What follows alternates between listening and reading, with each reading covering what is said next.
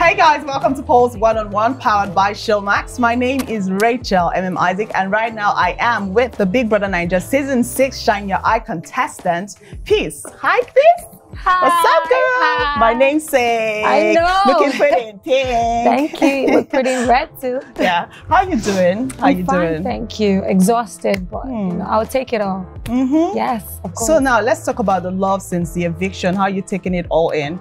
You know, obviously there's hate, but there's love, and the love is more, I swear. Like the love is more, and I'm soaking it all in. I'm so thankful and grateful for people that genuinely actually support me and care for me. The love is amazing. Like, it's more than what I actually expected. It's crazy. Like, yeah, but I'm just soaking it all in. Thank you, guys. So let's talk about your time in the house. Did you have any strategy going into the house? Absolutely not. I was gonna flop if I did. I'm being honest. Like, you watched me in the house, you know, like I was myself. I was being sincere. What you saw in the house, that's looking at me outside. The only difference is, well, I'll probably not be as flirtatious if I have, you know, if I'm with someone. However, you know, that's just me. You know, I don't know how to act. Well, I can act in terms of a movie, but right. I mean, this is your everyday life. They expect you to live your reality, and that's exactly what I was doing. All right, so I still remember when you won the first head of house game. Absolutely. I remember your reaction. How did that make you feel? Listen, it's weird because I had a conversation with my friend Nini before I went on there, and I said I was gonna win it. I just felt I was gonna win the head of house, and I did. It's crazy. I hope like Big Brother had that, you know, clip where I was speaking to her, and I said I feel like I'm actually gonna win the head of house, and I did. Okay. So I was excited, by the way. Speaking of which, you just mentioned Nini now, and it crossed my mind. Yeah. I remember a few weeks back, what we would term one of the most controversial talks from the BBNaija Season 6 season. Yes. The talk you had with Nini and Maria regarding Angel, where you said demeaning things about Angel and all the things that were said. Do you want to run us through what that was about? I'm really glad you brought this up, because I think it's a misconception. First of all, I have to put it out there that I actually did rock with Angel, if you notice, in Saturday night parties, and I still do. However, that conversation that was heard, that I think the clip that was put out there was put in such a way that if it made me look bad. Funny enough, that entire conversation didn't start from there. So there was a game that was being played in the house called the Whisper game. I don't know. Yes. So it started way before that, like, I think like days, or I don't know if it's even up to a week.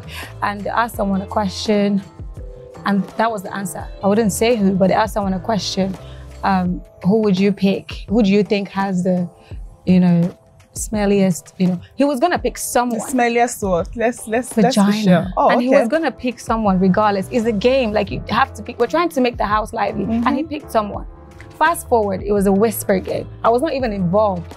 I just happened to be one of the people that drank so they could hear who they picked. But I wasn't even involved.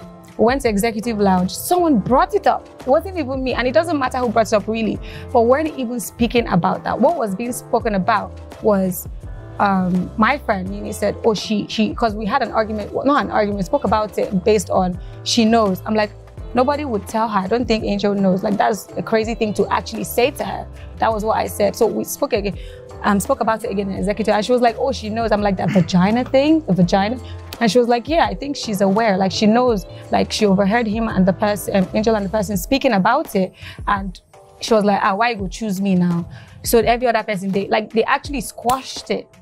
He cleared his end that it was just a game, like she shouldn't take it, and she was fine with it. So me, I was like, oh, really? So she knows. So I was still like, nah, the vagina, she doesn't know about it. That was what that was about. But the way it was played, it made it look like we're actually visiting that conversation. However, what we were visiting was the fact that she doesn't know about it. I was convinced she didn't know about it and no one would tell her. You know, it wasn't going to be me.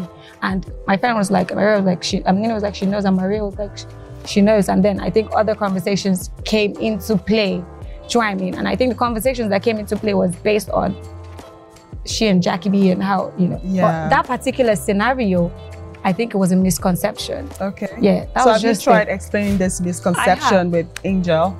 No, I didn't try. Okay. I don't even know, like, that's the funny thing. I didn't even know this was a conversation. I didn't even know this was an outburst or a thing until I came. I'm like, what? Like, where is this coming from? And They've dragged me. However, I actually didn't speak on this. I didn't talk about it. And when it was revisited, it was revisited based on she doesn't know and she knows. I thought she didn't know. That was it.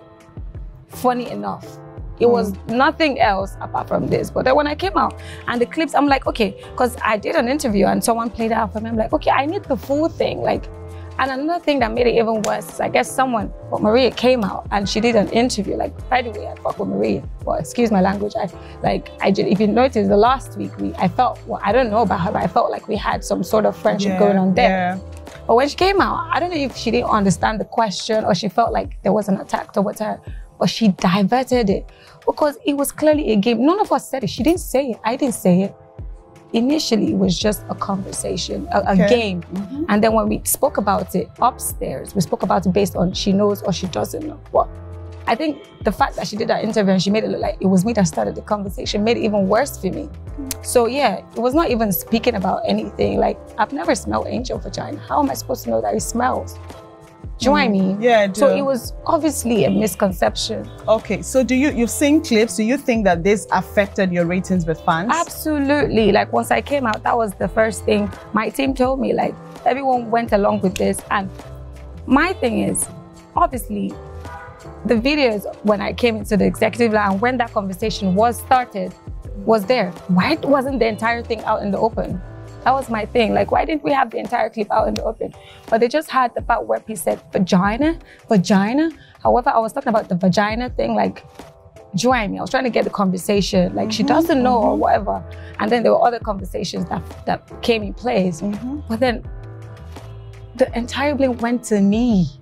It's crazy because I actually don't know. Like, I was shocked. I was completely shocked. I can't even lie. Yeah. All right.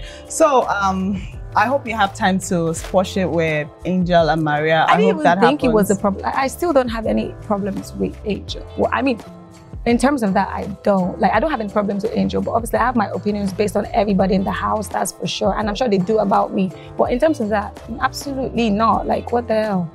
That came as a shocker. And given that it was actually what affected, my ratings, I was like, wow, well, such is life. It's just what it is. I might not even get an opportunity to put my own part out there. I was very fine with it. But what I know was, if that part of the clip is out in the open, then the full clip is there. All right. That's just how I felt. All right. But regardless, we move, right? Okay, so this may not sound like, it may not have seemed like a triangle, but what was going on with Sammy and Michael?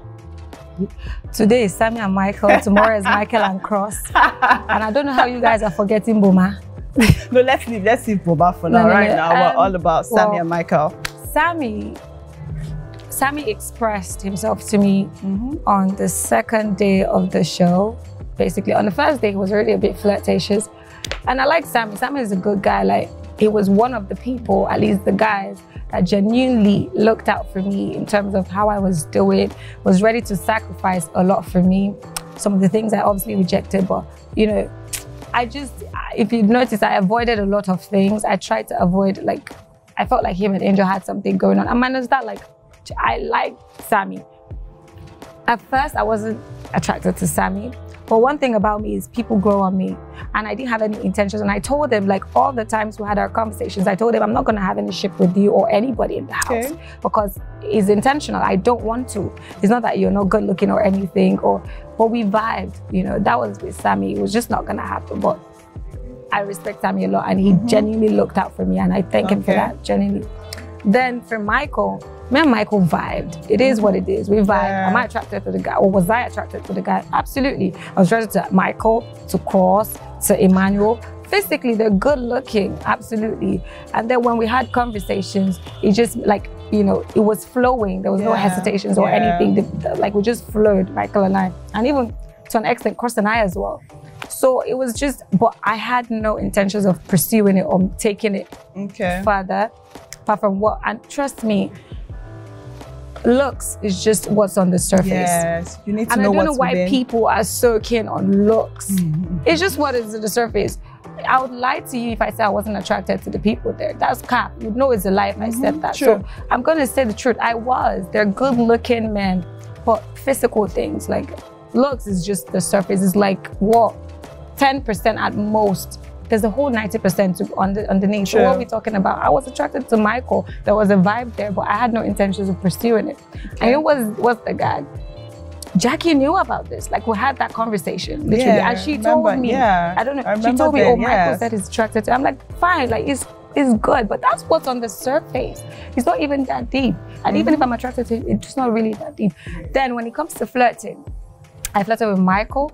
I'm just giving you the tea. I flirted with Michael, crossed everyone in the house. We saw one of the nights when you were kissing him all over, like his Michael. I was like, okay, leave Michael alone. What's going on? I did that to cross though. So that's my problem is because people want controversy so much, they skip cross. Yeah. And I did that. As a matter of fact, I pecked cross in the lip like this, like he would peck me in the lips, and you know what I mean. But nobody is talking about it because they want controversy. But it's not here. Do you know what I mean? I did that to Cross. I did that to Michael. He's actually absolutely no big deal. Like, he's a good-looking guy. I can't take it away from him. Cross is a good-looking guy. As a matter of fact, Cross got from the ladies, he got like the most frames in terms of looks. Yeah. Do you know what I mean? Yeah. They're all good-looking. But I didn't have any intentions of pursuing it outside or further. When it comes to dancing, I have no limits. I dance with everyone. And I felt like, because I dance with, there's nobody I didn't dance with. Emmanuel, J. Paul, Cross, and when I mean dance, I mean, you see how I dance. Yes. I did it with every single boomer. I did it with every single body. Now tell me, the moment I start isolating Michael, isn't it just not gonna look weird? Yeah. Then everyone will start thinking, do you know what I mean? There was no point to isolate the guy. He's a good guy. It's a good time. It wasn't that deep for me. All right. Yeah. So you talked about the guys that you liked in the house, the ones that you were attracted to. Let's talk about the guys that you did not vibe with. Who were those guys that you couldn't stand for whatever reason? There was absolutely nobody. Okay. There was absolutely nobody. Like in the entire, even with females, I think I had a good relationship with most people, but there were just people I was closer to. I vibe, like, the part I miss the most about the house is everyone. Like, trust me, literally what you see, they have good energy, everyone. Sure. Basically, I'm not even capping on, I'm trying to do things, but nah, they literally have good energy, you know, but there are just certain people, and it's natural. You just gravitate towards certain people more than the rest, and it's natural, and that was just it. All right. So you said earlier that you liked Sammy a lot, but that you guys couldn't chase anything in the house. So seeing that both of you are out of the house now, are we going to be seeing some chasing and some shipping, or maybe a relationship or anything serious? Relationship bag. No, like, well, no, because there's someone, actually before I go into that, there was a situationship outside. Oh, okay. And I respect who I respect. I'm loyal to a fault. Absolutely, I'm still very good with who I'm with. Oh, but Sammy is certainly my guy. If he wants to be my guy, he wants to be friends with me. See how your voice is just going down. I'm not feeling this energy. This voice, bring it up. When you're talking about other guys, you'll be like, yeah. But when it's time for Sammy, you'll be like, I'm not saying something. No, Sammy is my guy, but he understands. All right. So who do you think is going to win this show? Who do I want to, and who do you think is going to win? Well, from the stats that I've seen, and from what I've seen, 2 top contenders, White Money and Liquor Rose. Okay, so, why White Money and Liquor Rose? That's what I'm seeing outside. We've seen the stats. Like, it's not hidden, it's everywhere. The stats are everywhere. All right, fantastic. So if you had a chance to go back into the house to change something that you did, maybe do something differently, what would it be and why? I don't have regrets, but I could add in terms of, well, normally I'm a relaxed person, I'm chilled. What you see on TV is me, I'm mostly chilled. It doesn't mean I'm in the background. I'm just a chilled babe, man. When my energy is needed, you guys see it is everywhere. When I am up, I'm up. Do you know what I mean? I don't know how to explain it. But when I'm chilled, I'm chilled. But I felt like people wanted more screen time from me.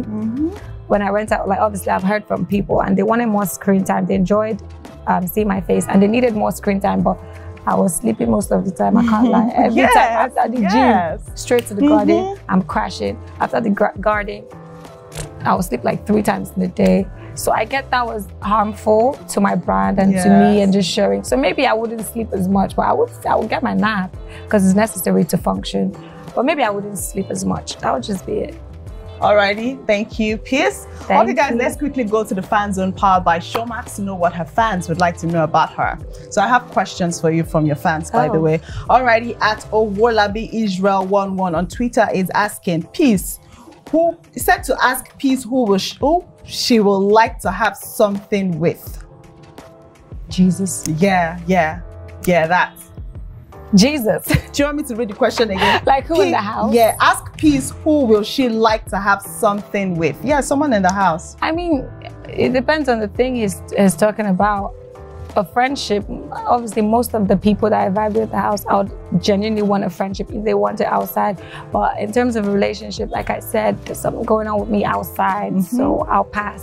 Alrighty, and Lovethina_mine on Instagram is asking, why do you dislike Angel so much to the extent of saying nasty things about her in the executive lounge alongside Nini and Maria?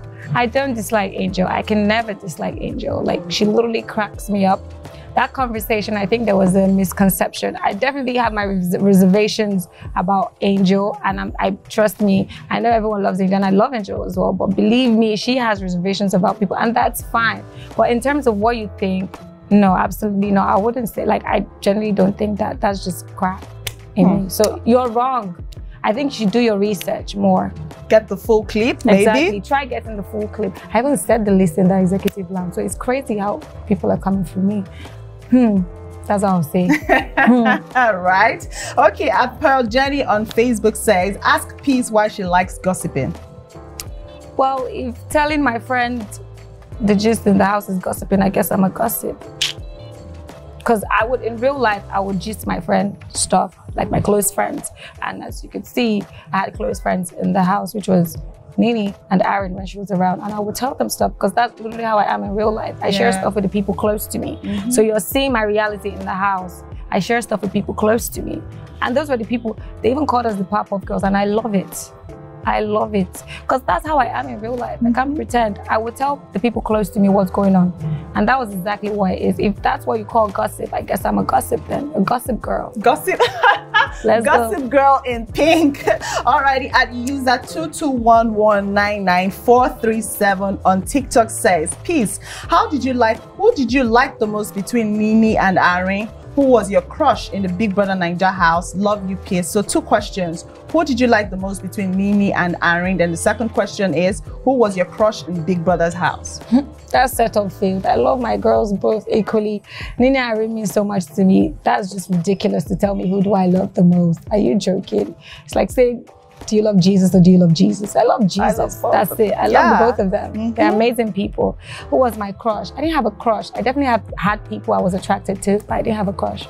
All right. Thank you so much, Biz. I wish we could go on and on with the questions, but let's just stop it there. All right, guys, that's how much you can take on the Fan Zone, brought to you by Showmax. But before we go, we have something for you from our sponsors. We have a hoodie and a voucher. Thank you. You're welcome. So there's a note on the voucher that was written specially for you. We'd like you to read that out. Okay, let's go. This is the unwrapping. I love it. This is amazing. You're welcome. Thank you.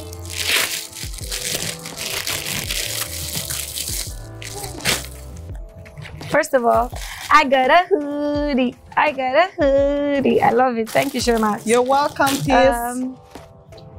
Your darling Peace. You're amazing. Now enjoy more of what's like you as you exit the Big Brother house. Enter a world of endless entertainment with Showmax. Absolutely, Showmax. And once again, thank you. You're welcome. You're welcome. So now that you're out of the house, what's next for you? Okay, let's talk about that. First of all, I have a brand called Burak. Burak. Initially, it was a fashion brand, still is, but we have Burak and Burak Kids. That's BWRAQ official on Instagram, and Burak Kids, the same thing on Burak Kids. That's the kids line. Well, it's everything inclusive, fashion, accessory, homeware, but for now, it's fashion. Watch out for Burak shorts coming in very soon. Then, obviously, you know your girl can sing. I've always been in love with music. You know, clearly you could tell with the Pepsi task. Well, sorry, you could clear with the task. But then I can sing, and I definitely want to go into music. I've gotten a lot of encouragement to do that, so I'll definitely look at that. Then we have acting, and obviously I used to be a TV presenter, so best believe your girl is hosting red carpets, events, and so much more. Obviously working with brands as well. Just let's keep it going. I'm multi-talented, and this is no cap. I'm not even trying to blow my own trumpet. It's just what it is. I'm tempted to tell you to sing right now, but the spirit is pushing me in that direction. But I'm saying, let me just leave it. Let me leave it be. Yeah, let me leave it be. Yes, because you sound tired. Yeah, you should rest. All right, do you have any message for your fans? The Ace Gang.